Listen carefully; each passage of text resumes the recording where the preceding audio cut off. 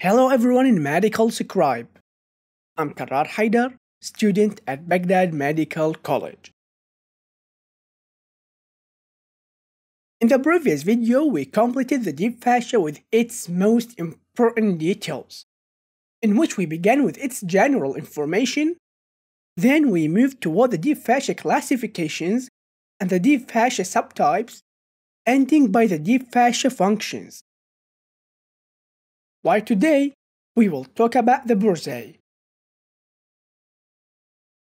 We can define the bursa as a closed, small, thin, fibrous, and fluid-filled sac. This sac will be made up of an outer membrane, which is a serous membrane, and an inner fluid. Alright.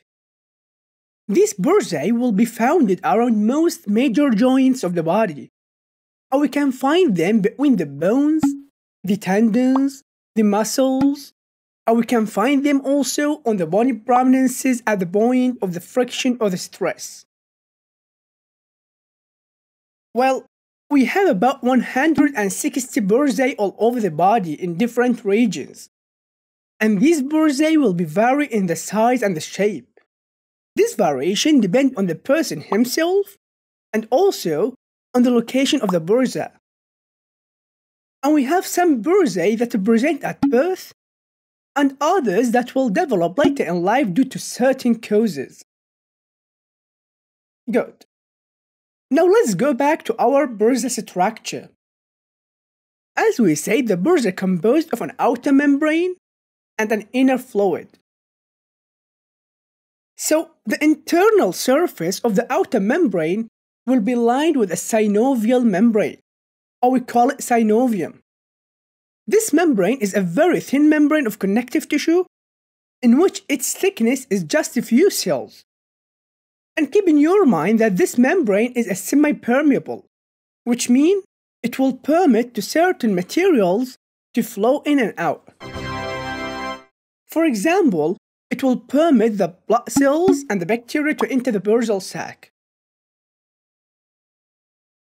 And this synovial membrane will secrete a fluid, which is a viscous, slippery, and lubricating fluid that will be similar in consistency and appearance and texture to the white part of the raw egg. This fluid will fill the bursal sac and will lubricate the internal surface of the sac. Alright, now we have to know that there is two major classifications to classify the bursae. The first classification will classify the bursae according to its depth into superficial bursae and deep bursae. So, the superficial bursae will be located just below the skin, such as the patellar bursa in the knee and the olecranon bursa in the elbow.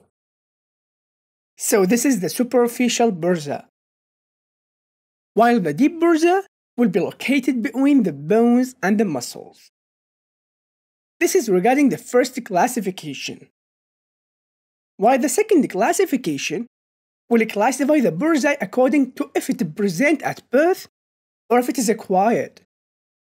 So the bursae will be classified to either synovial bursae or to adventitious or accidental bursae. So regarding the synovial bursae, these bursae are the main and the most common type of bursae in the human body, in which it presents at birth. And these synovial bursae are also subdivided into 5 subtypes, according to its position, which are the subcutaneous bursae, which exist between the subcutaneous tissue and the deep fascia junctions, such as the elbow and the knee bursae. The second subtype is the subtendinous bursae, which exists between the tendons to facilitate the movement of tendons over the bone. While the third subtype is the submuscular bursae. This subtype will exist between the muscles or between the muscles and the bony prominences, such as the subacromial bursa and the peripatellar bursa. Well, the fourth subtype is the subfacial bursae, which lie beneath the deep fascia. And finally, we have the fifth subtype, which is the synovial tendon sheath, which is a specialized type of bursae that wrap around the tendons. So these were all subtypes of the synovial bursae, which is the first type. The second type of bursae is the adventitious bursae, or the accidental bursae.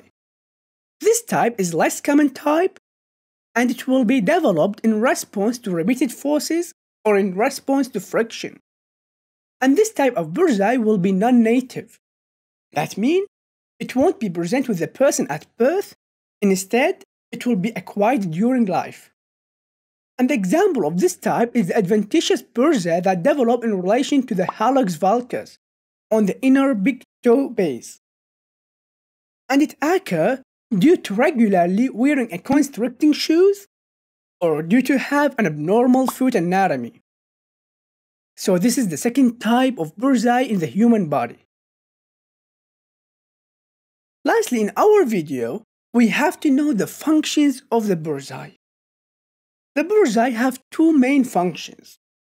The first one is that because they occur usually in locations that are subject to friction, so these sacs will enable the different structures such as tendons, ligaments, and muscles to move more freely over the other structures and reduce the friction that's supposed to occur between them if these sacs weren't exist.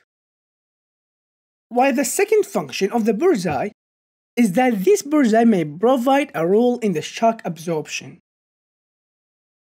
So these were almost everything about the bursae and its type and its functions. And that's it. I hope what I said makes sense. See you next video and goodbye.